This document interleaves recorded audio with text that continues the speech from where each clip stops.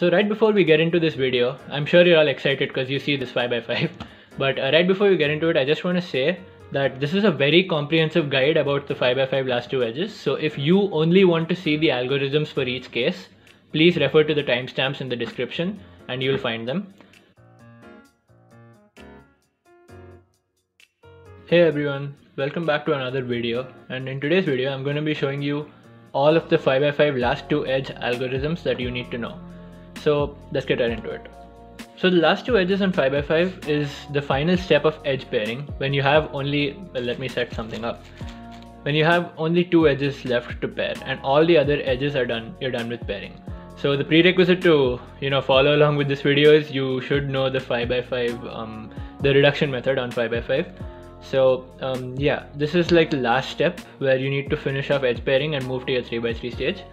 So there are about 12 odd cases that you can get for the last two edges, and most people just learn the parity algorithm and how to flip an edge.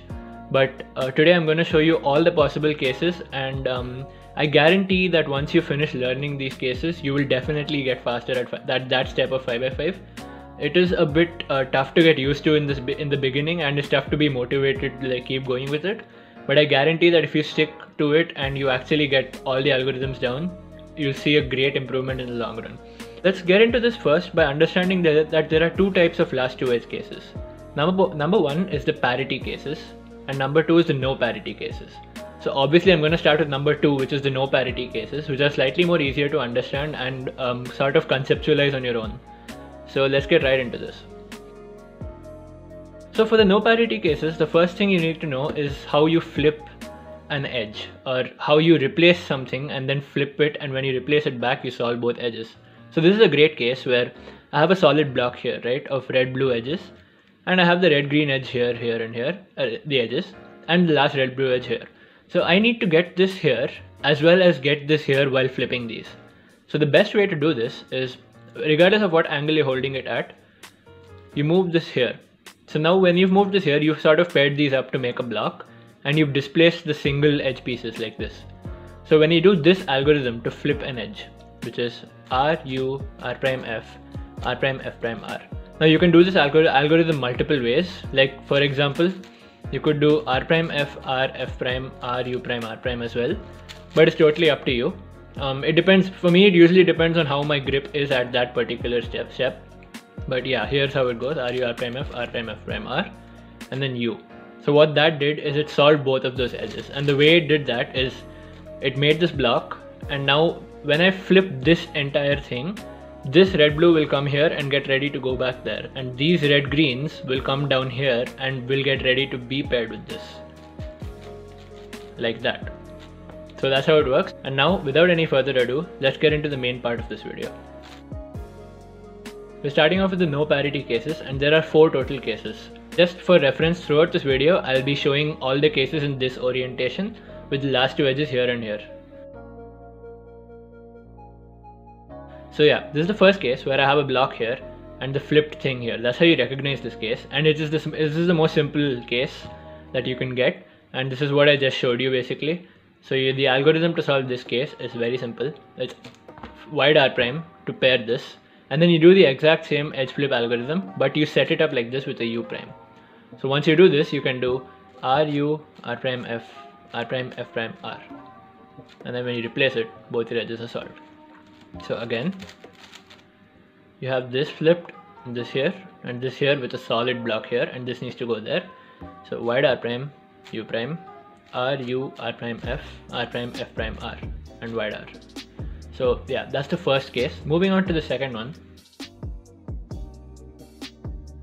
So this is the second case, and it's identical to the first case, except it's mirrored onto the front and back faces. So here the block is here, and the corresponding edge is here, and here you have the thing that doesn't match, the pair that doesn't match, and the edge is here.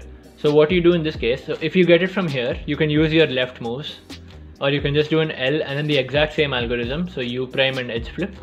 But if you get it from this angle, you can just do a wide L, or it's basically doing a rotation and an R. So the algorithm would be wide L, U prime, R, U, R prime, F, R prime, F prime, R, and wide L prime, or just R prime, that's up to you, because it's the last two edges, so it doesn't matter which one you do. So yeah, going over that again, you have the block here with the corresponding edge here, and these don't align. So R U prime, or if it's in this angle, so if it's here, you do wide L U prime, R U, R prime F, R prime F prime R, wide L prime. So that's very simple. So both of these are very intuitive cases so far. All you have to know is the edge flipping algorithm. So now moving on to the third case. So this is the third case, and as you can see, we have red blue here, and the last red blue here, and the green reds are here, and the last red greens here. So basically, the middle pieces have sort of traded positions, and they sort of match with the color. So what I mean by match with the color is, here red and blue, in both these red blue edges, red faces up, and in the last red blue edge, red faces up as well, with respect to the space. The same with the red greens. So when you get a case where all the edges, where the opposite, like the middle edge of this pair faces up, and vice versa for the other, it's a no parity case. So this can be solved without parity by doing two edge flip algorithms and then flipping here. But there's a faster way to do it, and that is by using this algorithm, which is very simple and very useful. So the algorithm goes like this: wide R2 prime F2 U2 prime wide R2 prime U2 prime F2 wide R2. Pretty simple, right? So this algorithm is actually very useful, because a lot of people, even I used to do this a lot, like flip once and then flip again. But instead of that, you can now recognize it by seeing that these opposite edges all face up, and the same with this case. So it's a no parity case. Then you can do R2, F2, U2, R2, U2, F2, R2. Very simple to remember as well. Moving on to the final case. So this is the final case in the no parity cases, where you have completely flipped edge here and a completely flipped edge here. So that's the way you recognize this, and it is not parity. Parity is when you have only one completely flipped edge, in that two of them will match and the other one doesn't. So here, as you can see, the outer edges match, but the inner one is flipped with respect to the outer ones at the right position. So if you can guess what to do here, pause the video and try figuring it out on your own. It is not tough. So I'm assuming you tried it yourself, but if you haven't and you just want to see how it's done, here's how it's done. So basically what you need to do is you need to move this here and then flip there, so that you flip these two in the process as well as this. And once you flip back, this will be flipped, so it will be solved, and these will be flipped, so this will come back solved. That's the idea behind this, and the way you execute it is like this. So you do, well, sort of an M prime, if I could call it that. It's like wide R and R prime, U prime, then just do the edge flip algorithm, R U, R prime F, R prime F prime R, and M. So that's the way you solve it, quite intuitive. Now that we're done with all the parity cases, all the no parity cases, let's move on to the parity cases.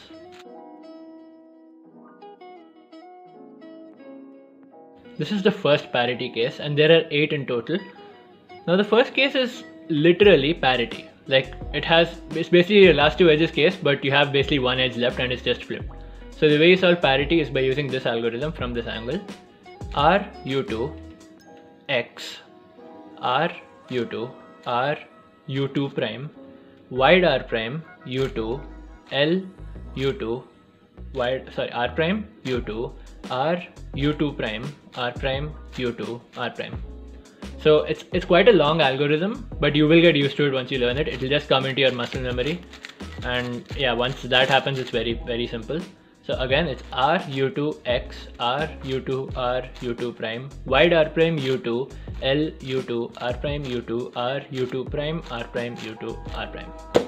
So that's the first case. Now we'll move on to the second one. So here's the second case, and here what we observe is that you have a block here and the corresponding edge here, and you have a block here and the corresponding edge here. So the blocks are opposite like this, and the edges are opposite like this. So if you move any one down, you see that it pairs. If you move this one down, you see that it pairs. So what do you do in this case? So the way you recognize that this is a parity case is by noticing that there's no flipped edge. So if this was flipped with respect to this, you could set this up here and then use an edge flip alg across this. but here it's not. So that's how you recognize this case, and I like to see it as this block and this, and the block is exactly like vertically opposite to it. And the algorithm you use for this from this angle is this: R U2 R U2 prime X U2 R U2 prime wide R prime U2 L U2 prime R2. So again, from this angle, R U2 R U2 prime X U2 R U2 prime R prime U2 L U2 prime R2. So that's the second case. Moving on to the third one. So here's the third case, and as you can see, again, just like the second case, we have a block here and the opposite edge here. But here, this edge is not here and this block is not here. So this part of it is flipped around, or whichever part you want to visualize. So basically, the way you recognize this is that the block always ends up on the right, no matter what orientation you hold it at. So the block always ends up on the right and the lone piece is on the left. That's how you recognize this case. And the algorithm you use to execute it is slightly complicated, but this is how you do it. This is the algorithm for it. F2 R U2 R U2 prime R prime F2 R prime U2 R prime U2 prime R U2 R prime U2 prime R2. So again,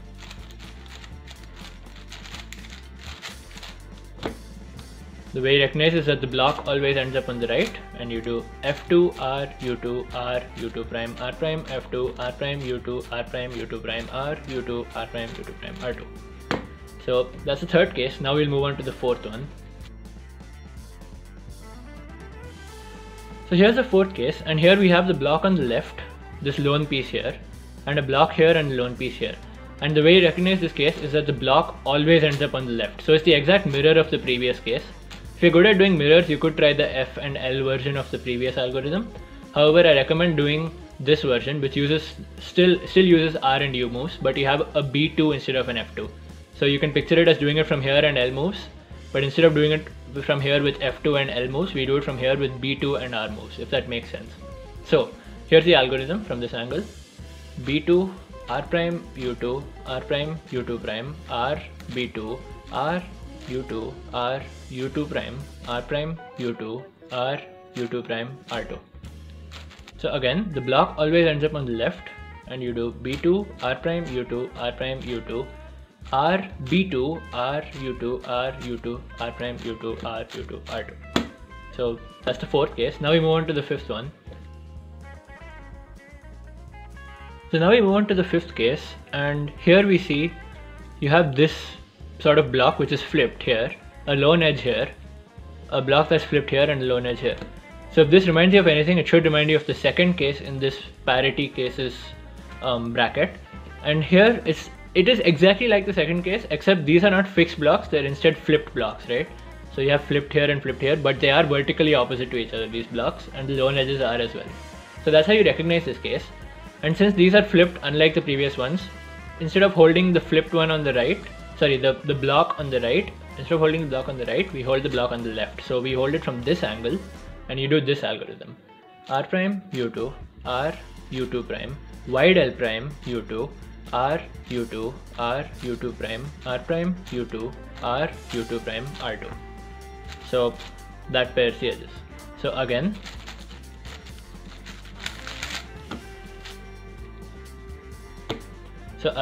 we hold the block of flipped edges on the left. Here it's on the right, so we hold the block of flipped edges on the left, and we do R prime U2 R U2 prime L prime U2 R U2 prime R U2 prime R prime U2 R U2 R2. That was the fifth case, and now we move on to the sixth one. So this is the sixth case, and it looks awfully similar to the fifth one, except it's not, obviously. So here we have a block of flipped edges here, a lone edge here, but the opposite block is now here. So this should remind you of the third case of this bracket, where these were fixed blocks basically. And now you'll notice that the block always ends up on the right. That's how you recognize this case. The block always ends up on the right. So this is a block of flipped edges, a block of flipped edges, and two lone edges here and here. So that's how you recognize this. And the way you execute it is like this: R U2 R2 U2 prime R prime U2 R U2 prime R prime U2 R2 U2 prime R. It's slightly tough to do the last R, so I tend to do a wide L at the end to just like regrip to home grip. But yeah, that's how you do it. Just showing you again. So again, the block of flipped edges always ends up on the right, corresponding to the third case, and you do R, U2, R2, U2, R prime, U2, R, U2, R prime, U2, R2, U2, R. That's the sixth case. Moving on to the seventh one. So this is the seventh case, and here we have very similar to the fourth case, where the blocks were always ending up on the left, but here the blocks are flipped, they're not fixed. So you have a block of flipped edges here, a lone edge here, a lone edge here, and a block of flipped edges here that always ends up on the left. That's how you recognize this, and the way you execute it is from this angle, or like any angle, because the block always ends up on the left. You do this: R prime, U2 prime, R2, U2 prime, R, U2 prime, R prime, U2, R, U2 prime, R2, U2 prime, R prime. So again, the block of flipped edges always ends up on the left, and you do R prime, U2 prime, R2, U2, R, U2, R prime, U2, R, U2, R2, U2, R prime. So that's the seventh one. Now moving on to the very last case. So this is the very last case, and this is a parity case. Even though it looks like you're like the third case in the no parity section, I believe. So in the third case of the no parity section, you had two edges here which matched up and two edges here which matched up.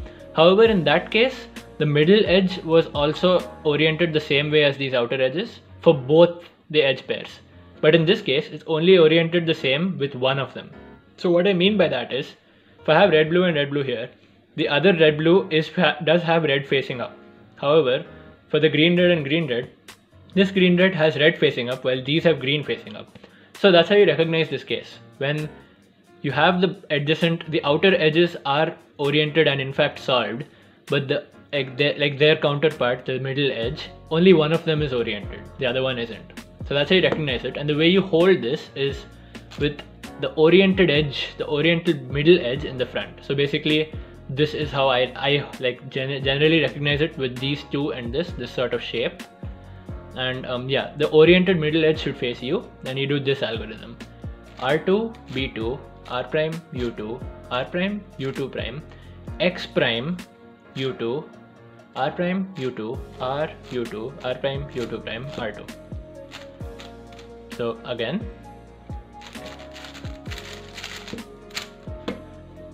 we have red blue and red blue here, which are the oriented pair. So you hold the middle edge facing you because it's oriented, and you do R2, B2, R prime, U2, R prime, U2, X prime, U2, R prime, U2, R, U2, R prime, U2, R2. And with that, we wind up our entire discussion today about the last two edges on 5x5. So I hope this video was super helpful, because it took me a long time to get used to all of these algorithms. So you shouldn't expect yourself to get used to them like right off the bat. But do use this video as a guide, as a very comprehensive guide, and as basically like a cheat sheet, you know. So whenever you think you're forgetting the algorithm, just come back to it and review the algorithm. I'll leave all the timestamps for all the cases in the description, so you can review them at any time. And yeah, I think that's all for this video. So thanks a lot for watching, and stay tuned, a lot of content coming out. Bye.